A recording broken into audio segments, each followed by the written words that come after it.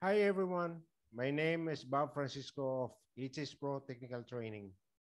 I'm a health and safety consultant and I develop and deliver training programs for professional and technical people. One of my programs is providing forklift truck beginners training for prospective forklift truck operators. I would like to share a bit about safe forklift truck operation. My lesson is about the stability triangle of a counterbalanced forklift truck. In order for you to understand what this is all about, I'm going to discuss with you the principles of triangle stability and how it affects the truck stability while in operation, and importantly, how to avoid the overturning of the forklift truck, which unfortunately is happening in some area of operation involving forklift truck utilization. Almost all counterbalance industrial forklift truck have a three-point suspension system. That is, the vehicle is supported at 3 points. This is true even if the vehicle has four wheels. Sometimes forklift truck is designed to have three wheels only. Most of them are the smaller units like the electric forklift. The truck steer axle is attached to the truck by a pivot pin in the axle center.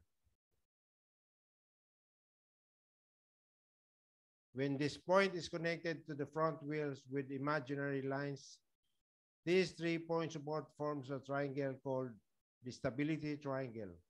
Triangle ABC, where point A is the pivot point in the rear axle and points B and C are the front wheels. So long as the center of gravity remains within the stability triangle, the truck is stable and will not tip over. When the forklift is not loaded, the location of the forklift center of gravity is the only factor to be considered in determining its stability. The center of gravity is between the axle of the steer wheels at A and the drive wheels at B and C, and it is marked with the arrow as the vehicle center of gravity when it is unloaded. The combined center of gravity of the forklift and its maximum load shifts forward toward the load so that it is now located on the line representing the front axle at the very edge of the triangle stability. While the loaded forklift is still theoretically stable, in practice, the combined center of gravity should never reach this line because sudden stops, starts, and turns could shift the center of gravity further out and destabilize the forklift. A shift of the center of gravity occurs as the forklift is loaded. The forklift is more stable when it is properly loaded than when it is unloaded.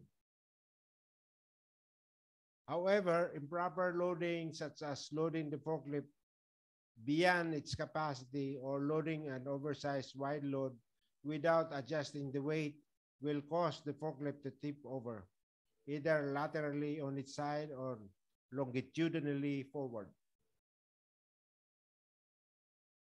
The direction of the tip over will depend on where the combined center of gravity shifts outside the stability triangle. Now, let me discuss with you the aspects of some of the truck's stability condition. Lateral stability is a truck's resistance to overturning sideways. For example, if one is driving fast and turning in a 90-degree corner with a loaded truck, there's a chance that the center of gravity will shift out laterally. When that happens, the truck might overturn to the side. That is, to the outside of the curve. That is also caused by the centrifugal force created by the turn. Dynamic refers to the idea that an unloaded forklift center of gravity and unloaded forklifts combined center of gravity can shift outside of the stability triangle as a result of certain movements, such as suddenly starting forward or sudden stops, or turns and applying brakes at the same time, or even with a raised load, or operating on grades. In order to prevent this from happening, the operator must learn to behave more prudent by driving slowly on such situations. Line of action is an imaginary vertical line through an object's center of gravity. Center of gravity must be within the imaginary lines or within the triangle to maintain stability of the truck. Load center is the horizontal distance from the fork's vertical face to the line of action through the load center of gravity.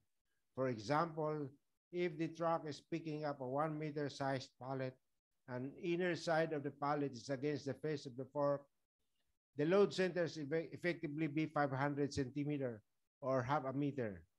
And if the load chart indicates 500 centimeter load center, then you are on the safe side as far as the truck specs as indicated on the chart. Moment is the product of the object's weight times the distance from a fixed point, usually the fulcrum. In the case of a forklift truck, the distance is measured from the point at which the truck will tip over to the object's line of action. The distance is always measured perpendicular to the line of action.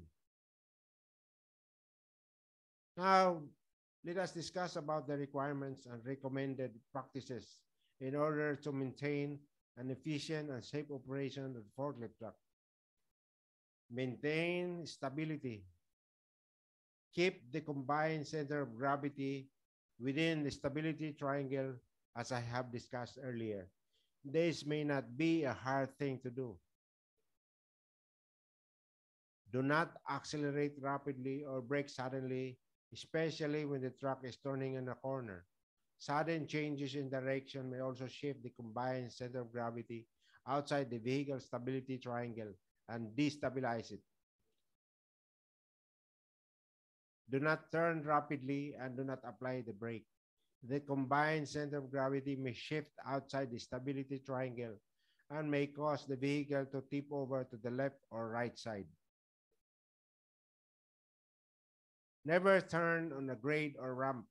Even a 10% grade may shift combined center of gravity outside the stability triangle and cause the vehicle to roll over laterally.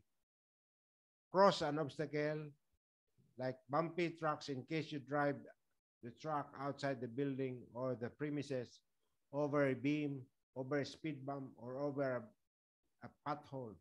Drive over them at a 45-degree angle so both wheels do not elevate simultaneously. Maintain control of your vehicle at all times. Adjust your speed to match the conditions. Be aware and anticipate dangerous motions and avoid them. Consider the dynamic forces that result when the vehicle and load are put into motion. The weights transfer and the resultant shift in the center of gravity due to the dynamic forces created when the machine is moving, braking, cornering, lifting, tilting, and lowering loads and others are important stability considerations. When determining whether a load can be safely handled, the operator should exercise extra caution when handling loads that are close to the truck's stated capacity. You can check out the truck's load chart to confirm specifications such as load capacity, load center, and maximum height the truck can operate. In doing so, you ensure that you aren't over the specified capacities of the truck. If an operator must handle a maximum load, the load should be carried at the lowest position possible. The truck should be accelerated slowly and evenly, and the fork should be tilted forward cautiously. However, no one's rule can cover all eventualities, so be very careful when operating the truck. Always think about your safety and the safety of others, not to mention the property damage when accident happen. That's it for now. I hope that you learned even just a bit of this video. Thank you for watching and so long.